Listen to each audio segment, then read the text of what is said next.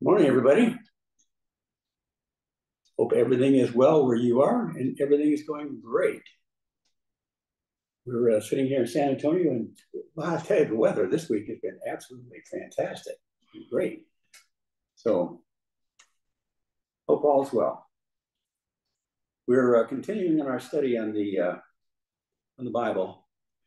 Specifically, where's your Bible? And we're plowing through today we're getting to the point now where historically, in the Satan's attack on the Bible, things begin to really start to focus in on the words of God, the Bible as such. I want to take just a couple minutes here to go through the logistics of the Bible as such. The Bible, now when I'm talking about Bible now, we're talking specifically New Testament at this point. The Old Testament had already been finished and completed 400 years before Jesus was born. The Old Testament was finished and completed. The New Testament, obviously, is what we're referring to here. That was written between the years roughly the late 30s, 37, 38 AD, up until around 95 AD. So there's a 50, 60-year period in there in which this New Testament was written. And I don't know if a lot of new Christians ever think about it much, but I remember when I was a brand new Christian, I just kind of figured that, okay, well, we've got the life of Jesus. He was condemned, he was crucified, he was resurrected, and so forth. And he had his 12 apostles, one of which blew it and committed suicide, Judas. And then we've got the formation of the church. We've got Paul getting saved. We've got the epistles being written. We've got the Gospels being written. We've got the book of Revelation being written. And I kind of, in my head, kind of lumped it all together that, 15 minutes after Jesus had died and gone to heaven, that somebody started writing down this stuff immediately. But for most of the Gospels, most of them weren't even started getting written till 20, 25 years after Jesus had died and gone up to heaven. Paul, he started his epistles in the 50s or so. So again, like a 20-year period after these events took place, these guys started to write this stuff down. And I think one of the reasons that not that it took so long, but the fact that they did it anyway, they wrote it down, was that they could see that from the oral transmission of this stuff, one person saying, yeah, I was with Jesus when he walked on water. And they relate that story to the next generation of kids or so forth. And then the next generation of kids. Yeah, well, I remember a guy who remembers because he was there and he saw Jesus walk on water. Well, now we're getting a little bit further and further from the source here. And so now exaggeration might start to creep in. Embellishing the stories might start to creep in. Omitting certain things that are important started to take place. And so I think that as a group, led by the Holy Spirit, that these guys said, we've got to start legitimizing this stuff in writing and putting it down on paper. And once it's on paper, now it's going to be a lot harder to change it, to amend it, add to it, and subtract from it. And so it seems like there's almost was a universal urgency that all at the same time, Matthew, Mark, Luke, and John, all these guys started to write. Paul's saved by this point. 14, 15 years go by before the church finally accepts him as such. And so he begins to write his epistles after he's taken off on his missionary journeys and so forth. So it was a very, very hectic time. And nobody had a Bible as such. Mark would write his gospel. Luke would write his gospel. Matthew would write his gospel. And these were sent to various churches at various times. And certain people had access to these things. Other people would make copies of them. And it was time consuming because it was all by hand. But nobody had a Bible as we know it. You had a gospel here, you had an epistle there. You had a letter to the church of Philippians over here. You had a letter to the church of Rome over here. You had a gospel over here. But it was really, really another 200 and some odd years before what we would know and classify and identify as a Bible would come into being. It was individual letters, individual gospels, scattered here and there. So that first century, it was an unbelievably chaotic time from political reasons, religious reasons, a whole bunch of things were going on here. You had Jesus being born in his life, 30 years, just a regular guy. Boom, the Holy Spirit comes on him. He's ready for his ministry. He's got a 3.5-year ministry. He picks the 12 apostles. Ends up with a crucifixion. Ends up dying. Resurrection comes. He spends another 40 days or so down here. Boom, he takes off. And now the church is basically on their own. So he's got the formulation, he's got the formative aspects of the church going, but there's nothing really going on here as such. Pentecost comes. Peter gets up and he begins to preach. 3,000 people get saved in one lump. Next day, he's out there and he's preaching again. 5,000 more get saved that next day. So now that church has, over 8,000 people in a 2-day period. It is going like gangbusters. Paul is not saved yet. Paul is still out. He's in the process of killing Christians, imprisoning them, separating families and so forth. After a few years, not very many, probably within 3 or 4 years of the resurrection of Jesus, Paul gets saved. But after he gets saved, it is another 14 years before the church has anything to do with him because they simply don't trust him. He was their arch enemy number one. And then one day he shows up and he says, "Hey, I'm saved now, guys. I'm preaching the gospel. Trust me." No way they're going to trust him. So it took 14 years for Paul to gain the trust of the church. He goes off and he starts his missionary journeys.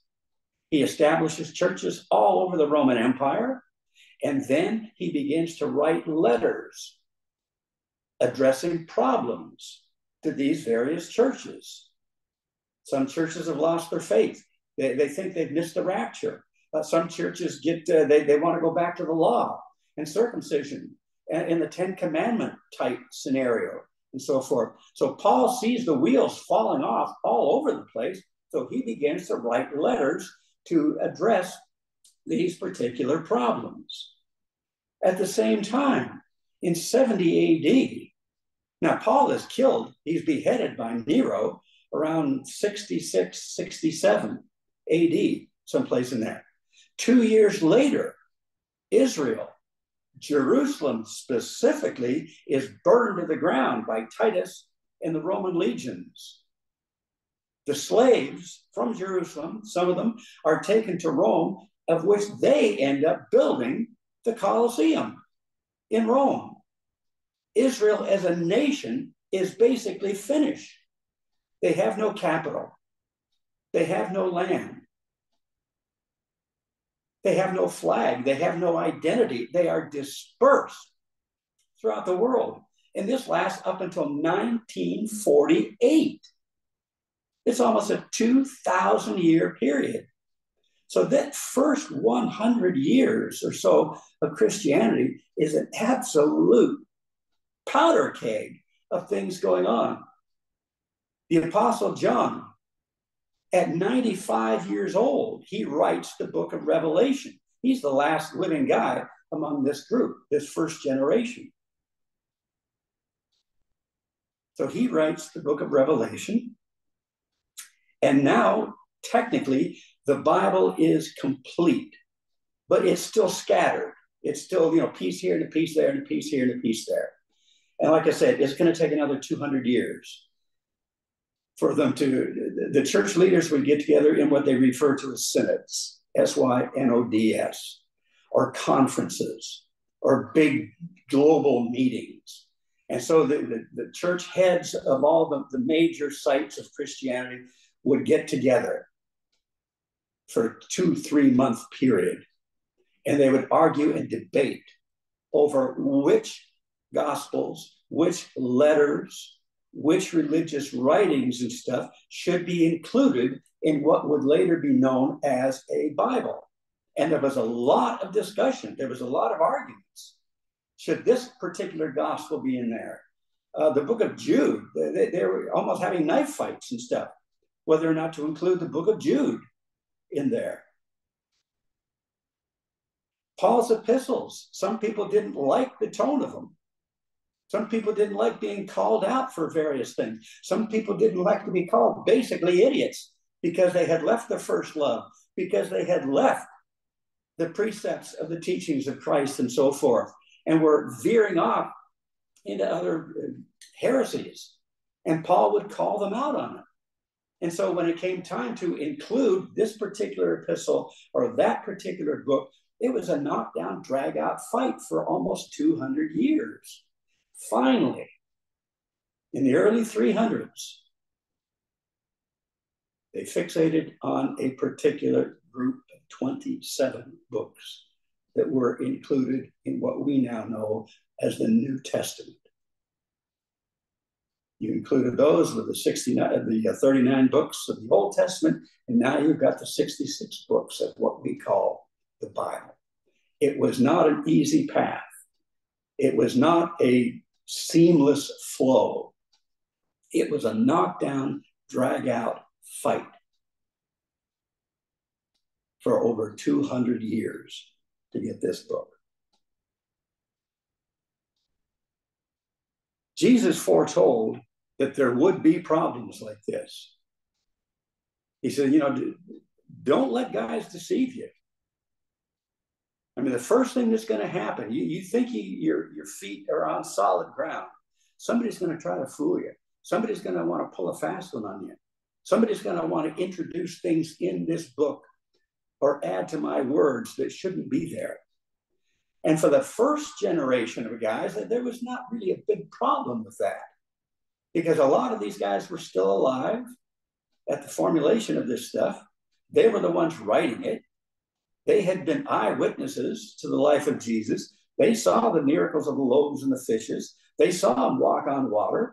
They saw him calm the seas. They saw him raise the dead. So that generation, there wasn't that big of a problem. But now you get to the next generation, who all they can do is say, oh, I knew the guy who saw the loaves and the fishes miracle. I saw the guy raised from the dead.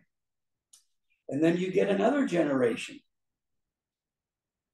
And another generation. And the further you get from the source of this stuff, the easier it is for heresy to creep in, for things to get changed.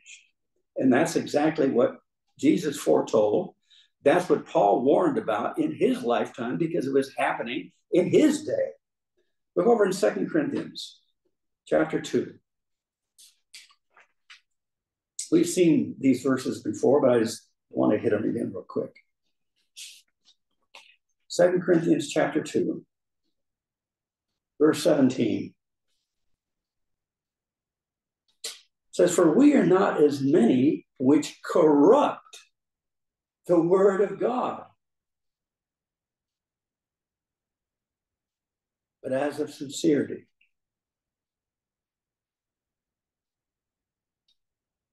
But as of God. In the sight of God, speak we in Christ.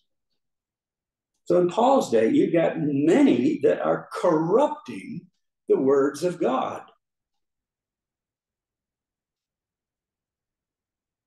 2 Corinthians, look over in chapter 4.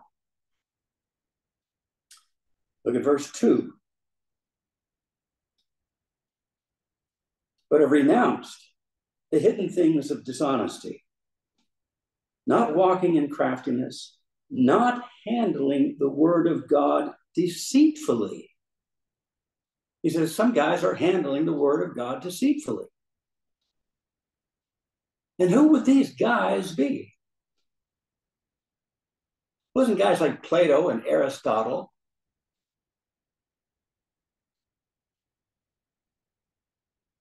It was Christians, so-called Christians, members of the church. These are the ones doing it. We go over in 2 Timothy.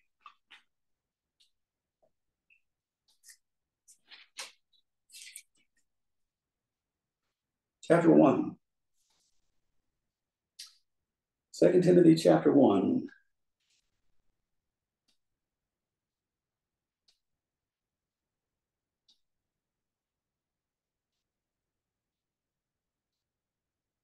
Second Timothy chapter 1, verse 3. I thank God, whom I serve from my forefathers with pure conscience, that without ceasing I have remembrance of thee in my prayers night and day. Now I screwed up on that one. That's not the right verse. Phooey. Take the other two ones in Corinthians. I'll sort it out later. But in Paul's day, you remember the verse that says, many shall come in my name. Some shall depart from the faith. The word of God is going to get mishandled. This is Satan's modus operandi from day one. Yea, hath God said. We've seen it over and over and over again. So Jesus foretold it. Paul said, hey, it's already happening. Years go by. And as I said at the beginning, we get to the point where the Bible is finally correlated into a book. We've got 27 books now in the New Testament. Got those sorted out. Heresy is running rampant. Satan has pulled out all the stops. He comes across one guy. This guy's born around the year 184. So he's a couple of generations, 2 or 3 little generations from the source. John was still alive in 95 AD. This guy comes along in 187. So it's not, historically speaking, it's not that far away. This guy's name is Adamantius Origen. And he's living in Alexandria, Egypt. And he is going to come up with a scheme that was going to be absolute genius in its effectiveness. And of course, it's not him. It's Satan behind the scenes that does this thing. So it turns out that he says, let's not concentrate so much on the words of God. Let's concentrate on the meaning of these words. And that little shift in priority made all the difference in the world, because it was relatively hard. I mean, it was being done and it could be done, but it was relatively still hard to change the words because now they were written down. It wasn't just primarily an oral type thing. You know, at that point when the Gospels hadn't been formally written down yet, Paul's epistles hadn't been written down yet, it was still a verbal type scenario. That's relatively easy to change those. But once they had been written down in hard form, now it's a little bit harder to change it. So the solution was, let's not concentrate on the words themselves, let's concentrate on the meaning of the words. Now, you can change it however you want without really changing the word. You just change the meaning of the word.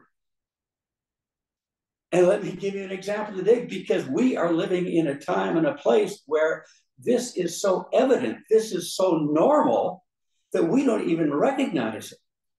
When I was a young kid, I'm talking, a young kid, not in my early 20s, but, teenager and below that. The term gay, it always meant and it referred to somebody who is carefree, somebody who is happy, somebody who is exuberant, carefree, gay. Well, I'm the same guy. I'm the same generation.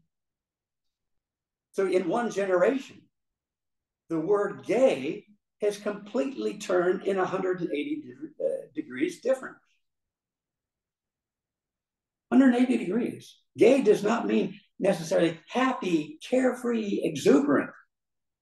We all know what gay means now. Did we change the concept of what's talking here? What we're talking about? No, we just changed the word, the meaning, to make it say whatever we want it to say. Progressive.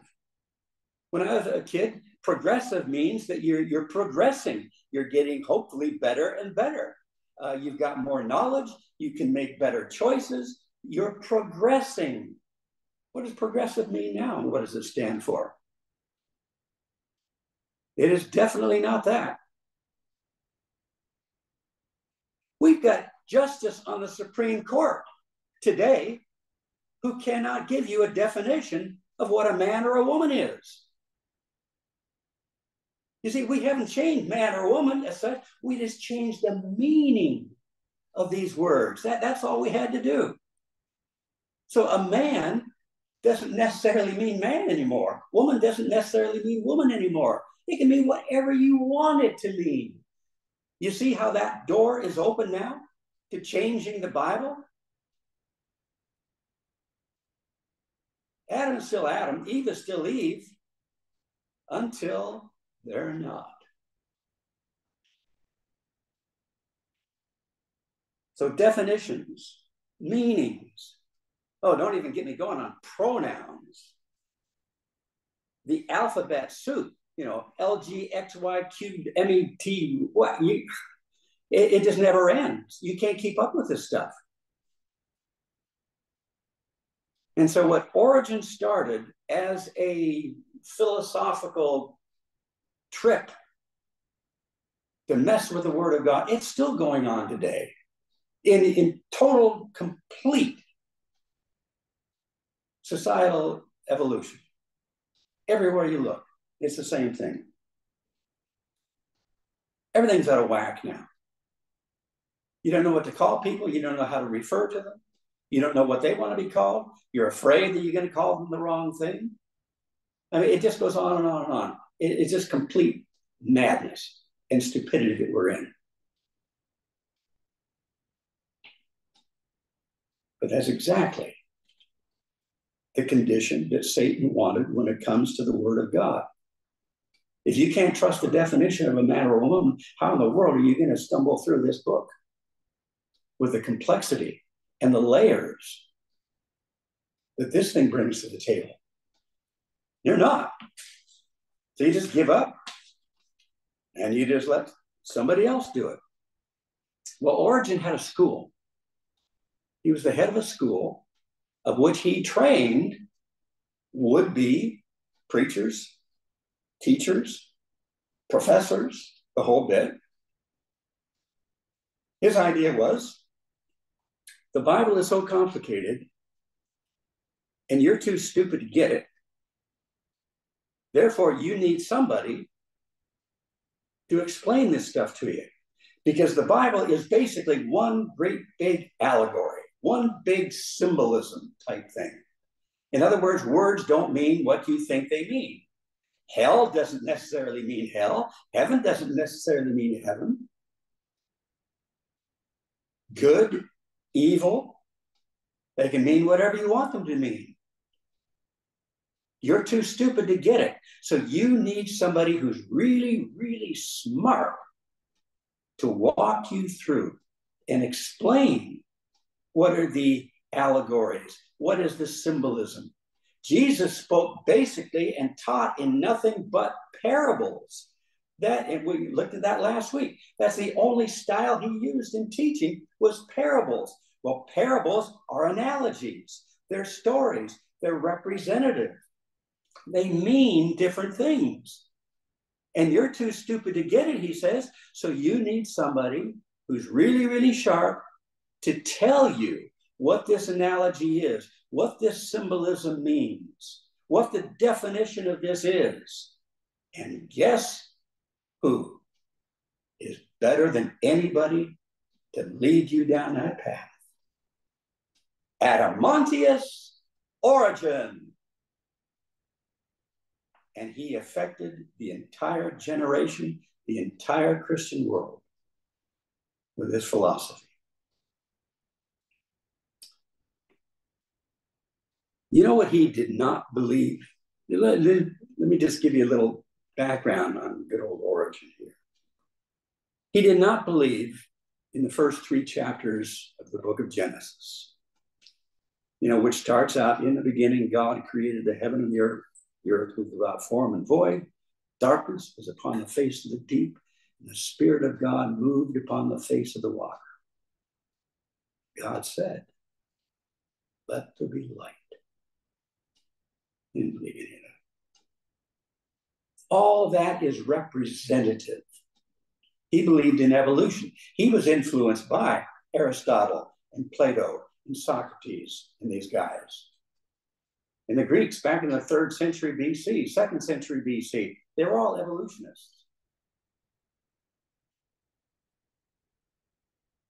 And so he just took that thing and he took the literal aspect of a literal God creating a literal this and that and so forth and saying certain things that literally took place. No. It's all just representative. It's all just allegory. Yeah, we have an earth here now, but it didn't get here because somebody spoke it into existence. Are you nuts? That doesn't make any sense at all. It's all an evolutionary type thing. It's all a progressive, growing type thing. So he didn't believe in the first 3 chapters of the Bible. He definitely did not believe that the sun was created on day 4. He really made a big stink about that because it didn't make any sense to him, because the plant life came before the sun came. And how can you have plant life before you have sunlight? He couldn't get his head around that. And technically, when you get right down to it, the plant life was made on day 3, and the sun comes out on day 4. That's one day. Plants can go more than one day without sunlight. I mean, how many days do we have cloudy days and rainy days and stormy days and so forth? There's no effective sunlight coming through as such to nourish that plant. So his whole concept was he was not a believer. He didn't believe the words of God. He didn't believe the Bible as such. So every chance that he got, he denigrated it, poo-pooed it, shuttered it away someplace, and just said phooey on it. He did not believe in a literal serpent talking to Eve face to face. It's all symbolic. You've got the nature of good, you got the nature of evil. Well, evil won out that day. And Adam and Eve blew it. And therefore now, we need a redeemer. We need to get born again. We need to get saved and stuff. We're sinful. But it's not because anything took place in a literal fashion. This is all just symbolic type stuff. There is no literal serpent talking to a literal woman in that sense. He did not believe in Matthew chapter 4, the literal temptation of Jesus from Satan.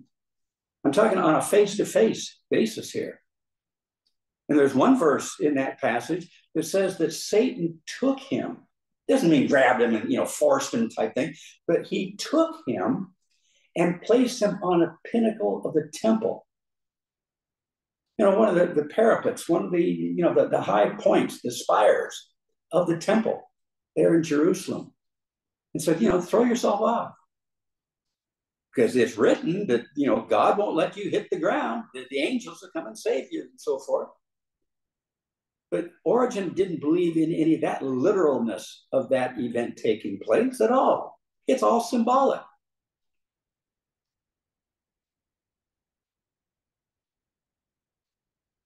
He definitely did not believe in the book of Revelation. And the book of Revelation is basically all symbolic. But it's symbolic about real things. When it says, an angel came out of the Euphrates River and did this, that, or the other thing, the angel came out of the Euphrates River and did such and such, whatever it said he did. When it said the earth, the moon turns to blood, it turns to blood. When it says that all the creatures in the ocean died, they all died. But in Origen's world, it's all symbolic. None of this really happened. It's just indicative.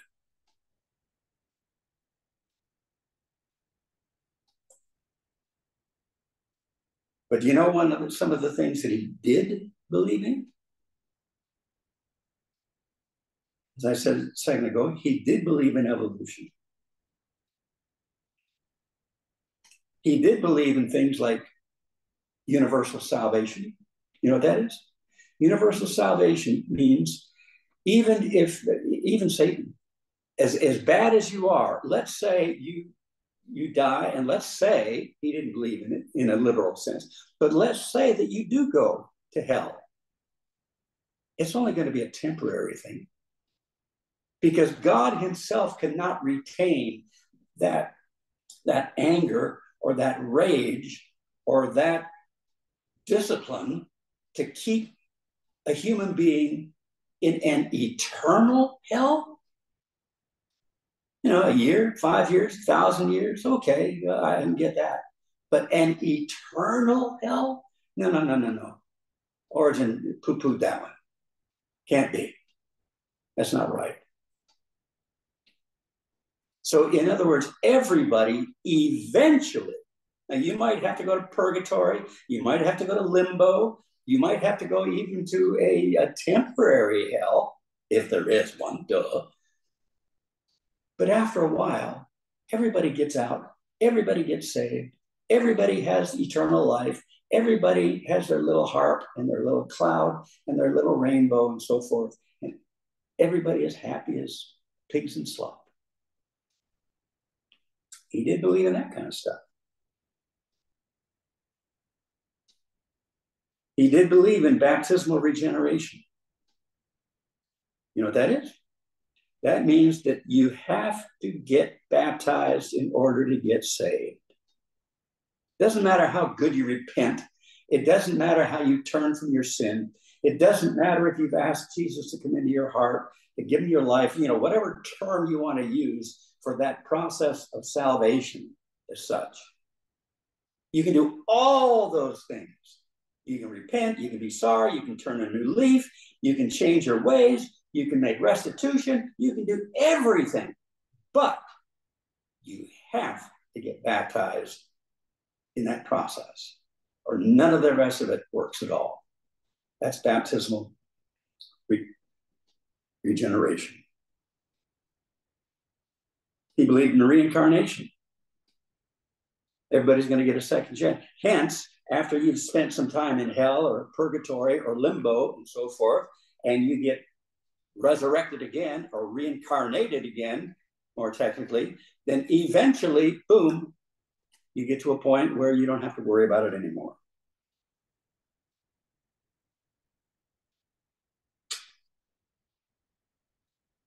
So his whole analysis was, you're too stupid to figure out this book. You need somebody who's really, really smart to figure it out, and I'm your boy. Listen to me. So he just went through and he changed the meaning of the words. Gee whiz. What else did he do? Well, he promoted things like sign of the cross. We all know he's famous for that one. He was into nuns, you know, the woman side of the clergy and such. He was really, really big on baby sprinkling, you know, baptizing little babies, because initially, you know, they come out as sinners. And so, you know, first 2, 3, 4 days, whatever, you know, that week, you got to get them baptized. You got to get them sprinkled to get rid of original sin. He believed in all that kind of stuff really good. He believed in the liturgy. Liturgy is just a fancy word for all the pomp and ceremony that goes on in a lot of religious groups. Special robes, special hats, you know, for the clergy. Special little, you know, the little cross around here, the little pots that you burn the incense in and you wave as you're walking down the aisle and so forth. The candles, confession, the kneeling, standing up, kneeling, standing up, kneeling, standing up. That whole thing, the liturgy, the whole panorama of the drama that goes on. The Mass only spoken in Latin, that, you know, 100% of your parishioners don't understand. The liturgy, he was really big on that. Confession, certain holy days, kissing somebody's ring, bowing down, kissing somebody's feet. Gee whiz. This goes on and on.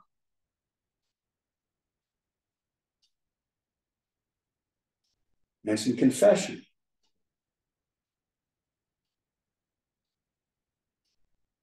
Honoring or venerating or worshiping is a more technical term, the saints. St. Bartholomew, St. Thomas, St. Jude. I mean, the list goes on and on and on. There's a million of them. We wear little crucifixes around our necks and so forth. We have little rosaries and beads and so forth. He's into all this stuff.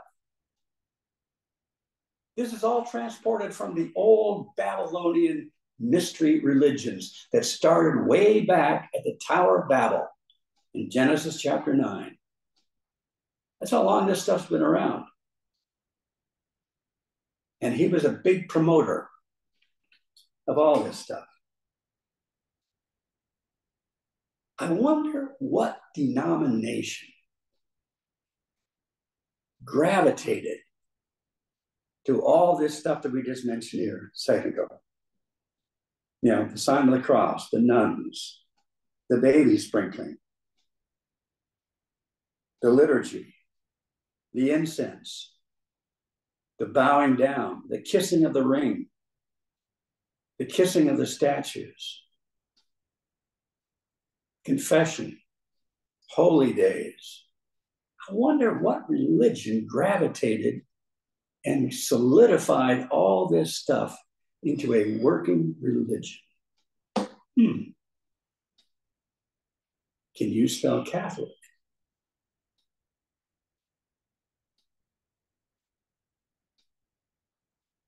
This whole concept of where's your Bible It is a really, really integral part of the whole spiritual aspect of life here. We've been on this thing for 9 weeks now. 9 weeks. I'm only up to origin. Now, I doubt it's going to be 9 more weeks on this, on this train of thought here. But do you see how all-encompassing this thing is? My original premise was, where's your Bible? In other words, I said that in the light of the fact that we've got like 200 different versions on the market today. 200 separate versions of the Bible, which are all saying different things, hence a different version. They're not all the same exact thing, word for word, or why have 200 of them? They're different because they're saying 200 different things here.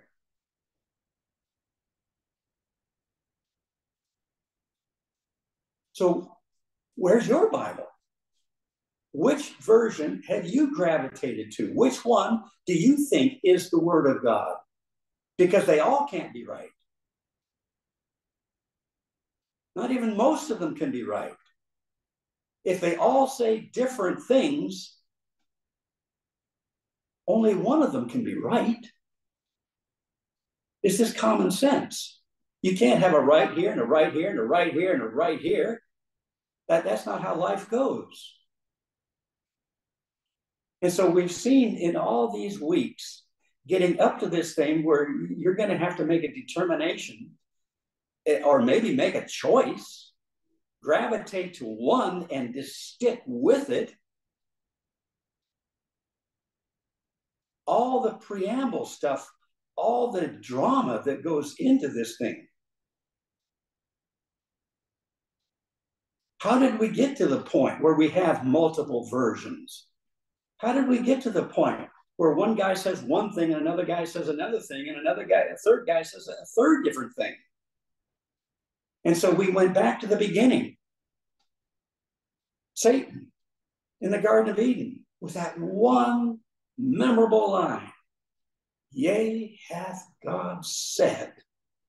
And that kicked the whole thing off. And we're still asking the question, yea, hath God said?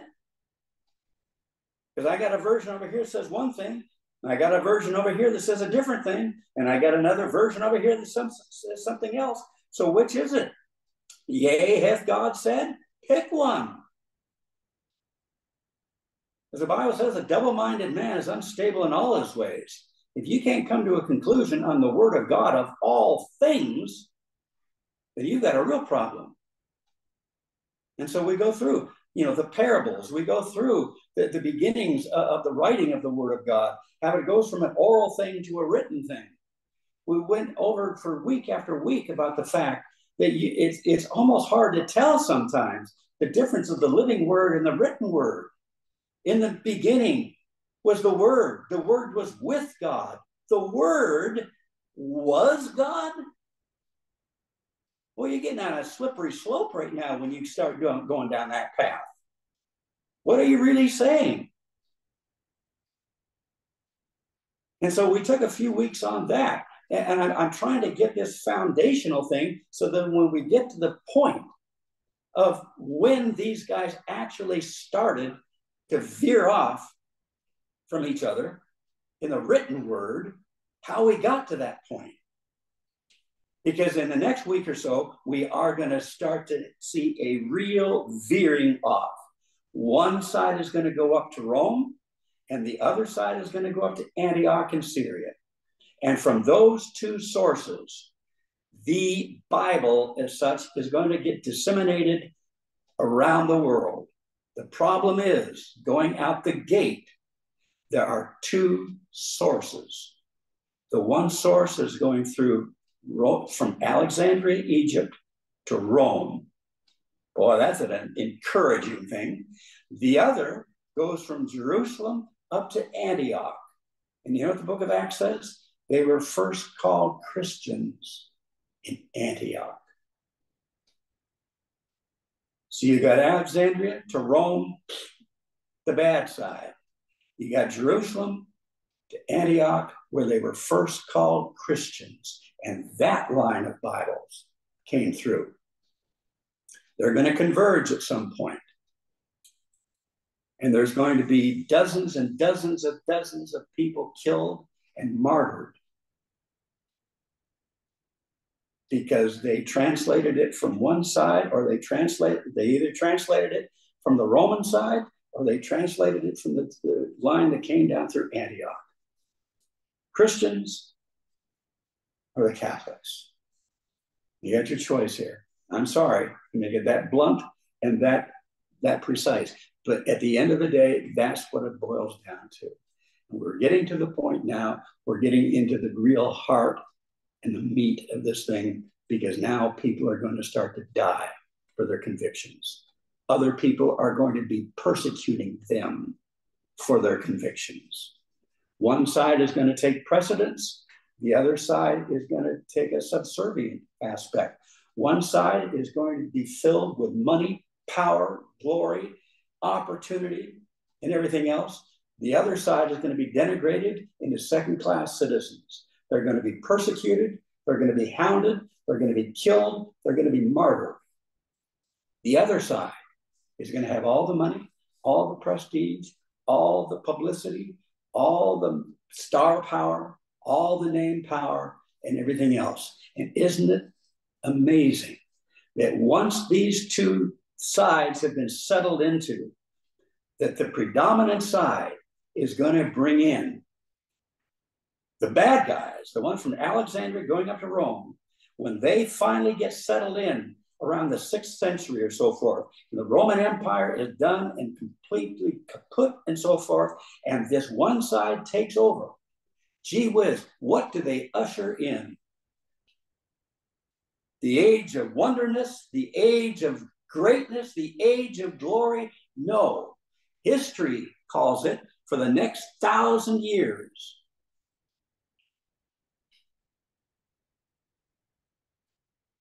the worst period of human history, the Dark Ages. That's what it's referred to in the history books.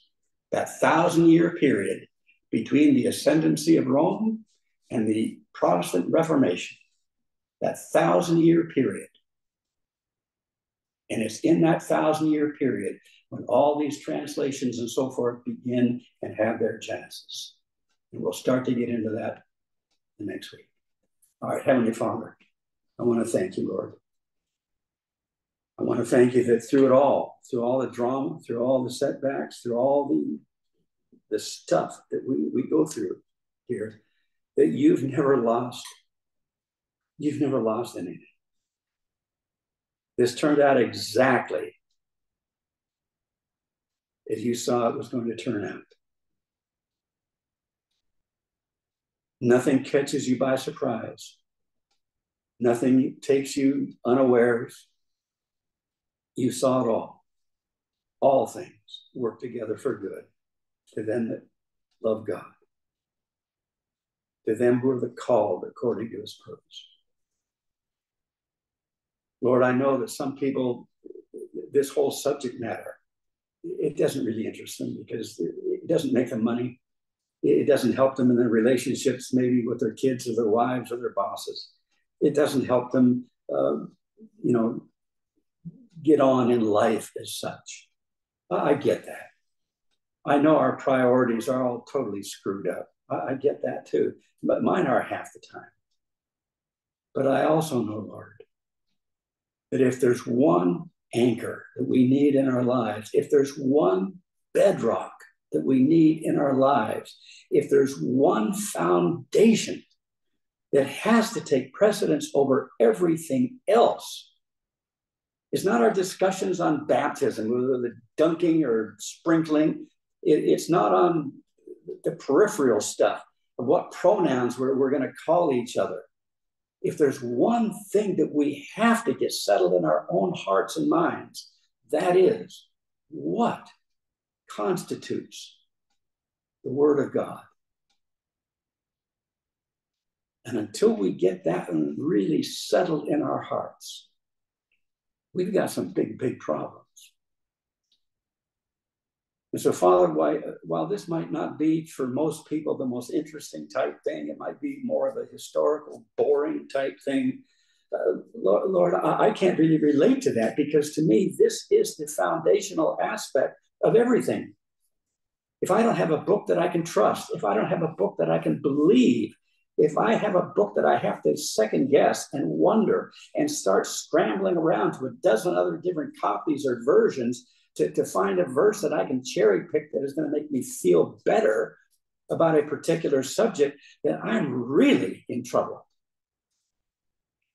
I have to have a book that I can believe and trust and not have to second guess and not have to cherry pick other versions to find the verse that suits me and makes me feel better. So, Father, I pray today that you would instill that same urgency to those that are listening today. That's my biggest prayer right now. In Jesus' name.